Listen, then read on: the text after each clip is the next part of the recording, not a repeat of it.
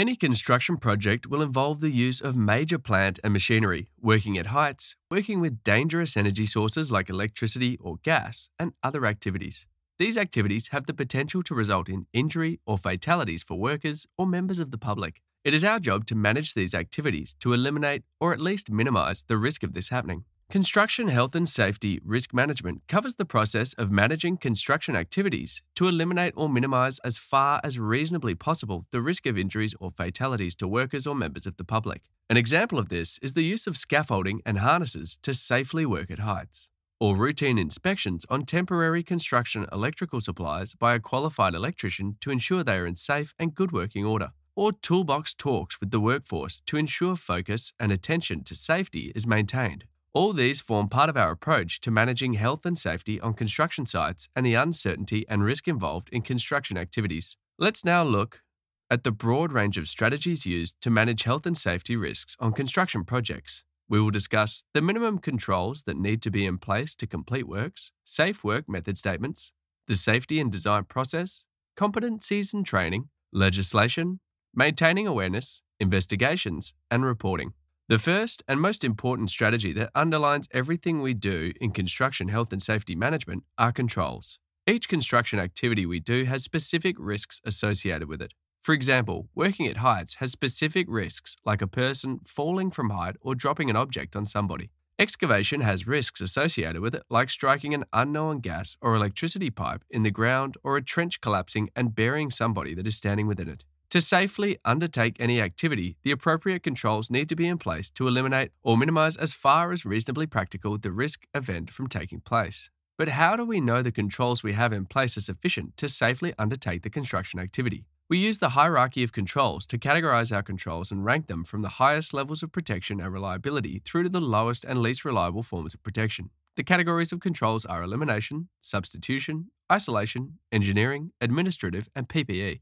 These are ranked from most effective to least effective. An elimination control offers the highest level of protection and most effective control. It involves the complete physical removal of the hazard. Elimination controls can be more effectively implemented during the design and planning stage of the project. As an example, if we have the hazard of working at heights while installing lift fittings, an elimination solution would be to install the lift fittings at ground level and then stand the poles. In this way, the hazard of working at heights has been completely eliminated. If we are unable to eliminate the hazard, the next best control is to substitute the hazard with a safer option. For example, if our activity is excavation and the hazard is damage to in-ground gas or electricity services from an excavator, we could substitute this hazard by changing our construction methodology.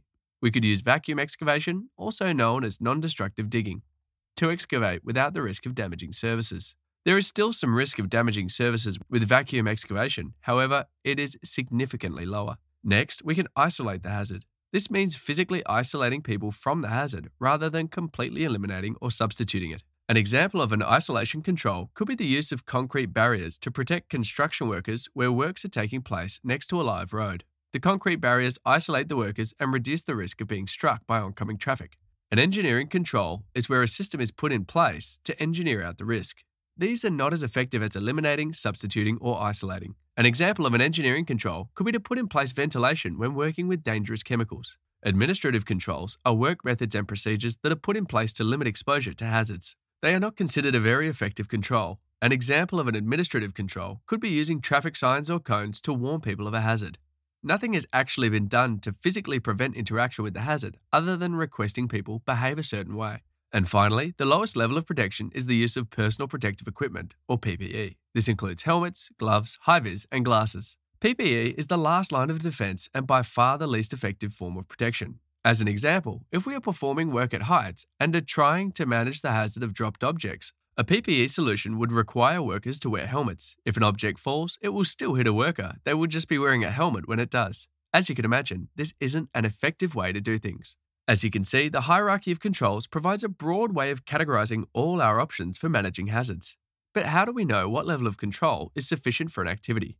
As a minimum, all hazards should be managed with at least an engineering control. An activity cannot proceed if there are only administrative controls and PPE in place to manage hazards. In the industry, this is often referred to as having an above-the-line control in place where the line is drawn on the hierarchy of control above administrative. We use Safe Work Method Statements, or SWMS, for short, to check and verify that all the hazards associated with an activity have been correctly identified and controlled. They are used to check that the minimum controls are in place for any high-risk construction activity. An example SWMS from WorkSafe Victoria is shown on screen. A SWMS basically consists of listing out all of the tasks involved in completing an activity, identifying the hazards with each task, listing the control measures, listing how the control measures will be implemented, and finally identifying who will be responsible for the implementation of the control. The template SWMS lists out the example of a high-risk work activity, roof tiling. The hazard that's been identified is slipping or falling from the roof. The control measures are to use scaffold with a catch platform and guardrail system, and for workers to wear a fall restraint system such as a harness and appropriate anchor points.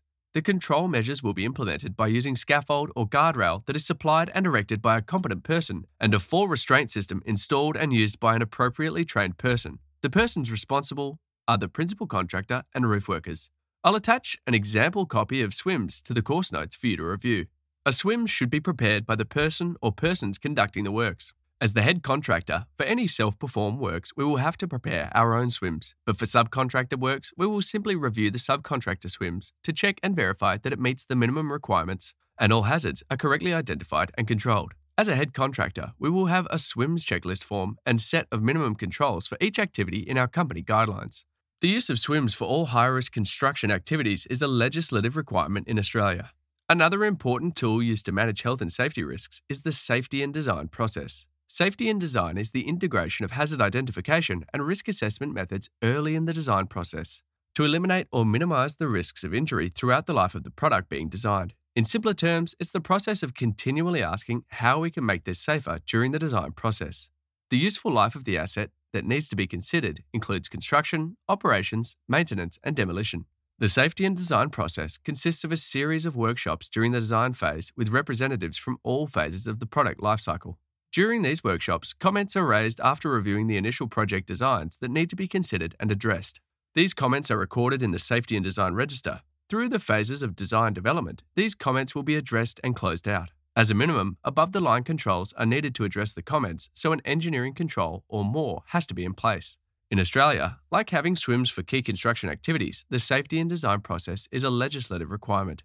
An important concept to understand that is the reason the safety and design process is so effective is that our ability to influence safety decreases as the project progresses through the project stages. It is much easier to eliminate a working at heights hazard during the planning than it is once construction has begun. For this reason, the safety and design process is an incredibly effective tool for eliminating and substituting hazards when it is easy to integrate change into the project. I've attached a copy to the course notes of an example safety and design register. Through the safety and design workshops, all the different hazards are identified and recorded by representatives from design, construction, maintenance, and asset users. The cause and existing controls are then scored in a risk assessment to determine the existing risk level. If this is considered too high, then a new control method has to be adopted that brings the risk down to an acceptable level. This control method could be adopted by the designer, contractor, or maintenance teams. As an example, during the safety and design process, a risk was identified that during the maintenance phase, maintainers would need access to the roof to inspect services, requiring working from heights. There was no existing controls in place to ensure this could be done safely. Therefore, the designers included safe maintenance access points where maintainers could attach harnesses in the design, thus addressing the risk and bringing the risk level down to an acceptable level.